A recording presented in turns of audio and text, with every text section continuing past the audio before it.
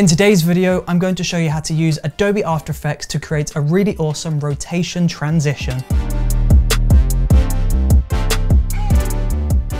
So once you've got your footage imported into Adobe After Effects, we need to go to the first video clip, press R on the keyboard to bring it rotation, create a brand new keyframe towards the end of this, scroll across a few keyframes, and we're just going to turn the rotation around to around 70%.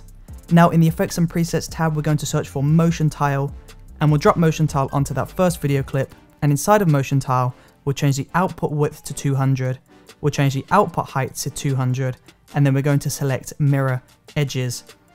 And there you go, you've just expanded the video and mirrored those edges.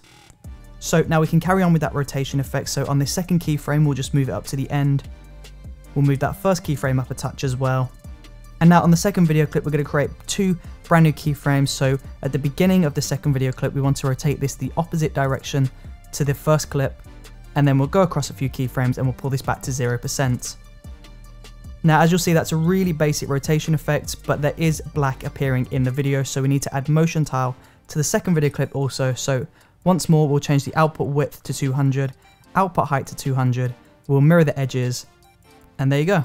That is your really basic rotation effect, but we can take this to the next level. So rather than just sharply snapping into the shot, we want to add a little bit of bounce. So we'll press R on the keyboard to load up rotation on the second video clip. We'll scroll across a few frames and we'll create a brand new keyframe after the first two. So we'll have 3 keyframes in total.